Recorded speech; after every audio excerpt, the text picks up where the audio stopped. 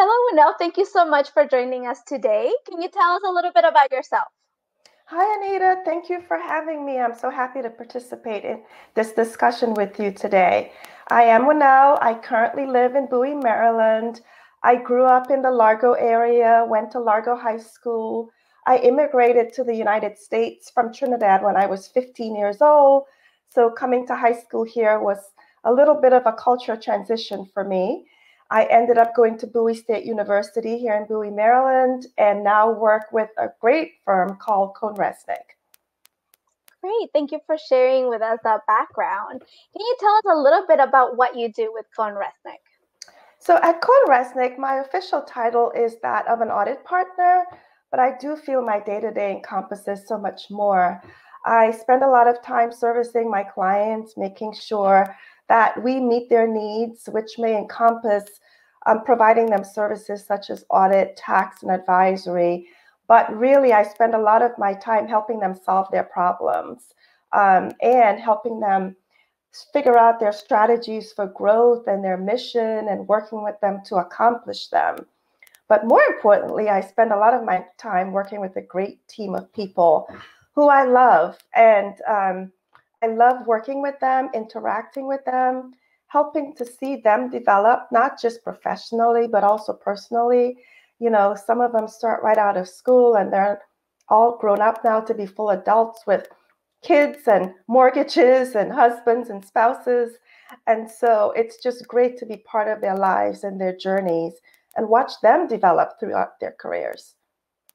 Winell, so we have a similar background in the fact that we grew up outside of the United States. So coming into the States and having the opportunity to go to school and pave that path of a career within our families is very exciting, but could also be very challenging. Can you tell us a little bit about your story there?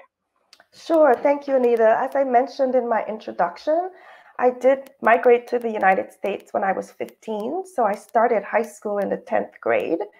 Um, the background from which I came was always very education focused and professional focused. So I didn't have to struggle with that, but I did not know the system here. And so it was not easy to try to manage and navigate that without having someone before you that had participated in that system or gone through that system.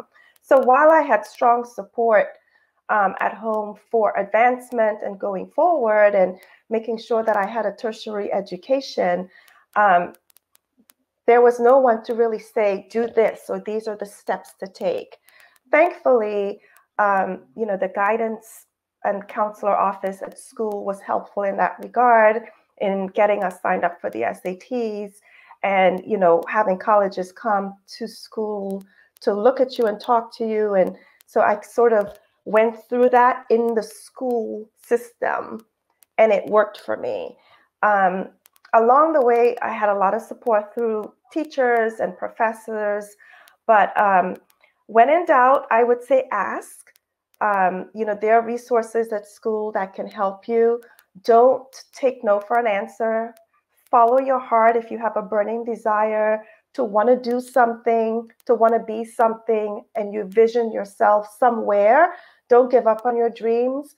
Winell, what message would you send to young women that maybe are fearful of the path that they can trace for themselves, especially if they see certain representation or lack of representation in the career that they're dreaming about?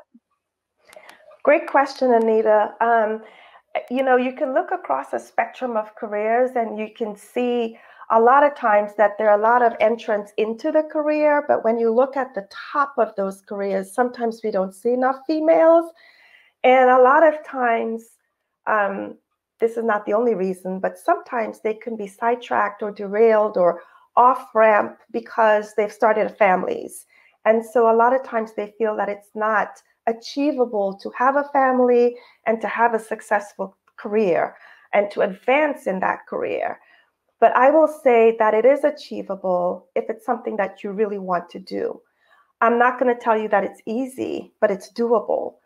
You have to have a support system around you, and you have to create a path that works for you.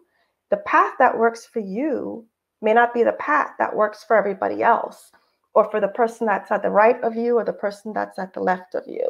But you have to find a path that creates the right balance for you.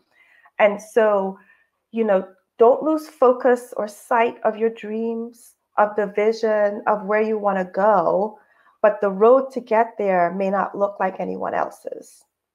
And now, if you had a time machine that you could go back and speak to your 15-year-old self, what would you say? To my 15-year-old self, you know, you don't have to be perfect. Perfection is not required, nor is it necessary. Failure is part of life. And the key is to fail up. You learn from your failures, and you just learn not to repeat them. But things will happen that will not go your way, and it's okay.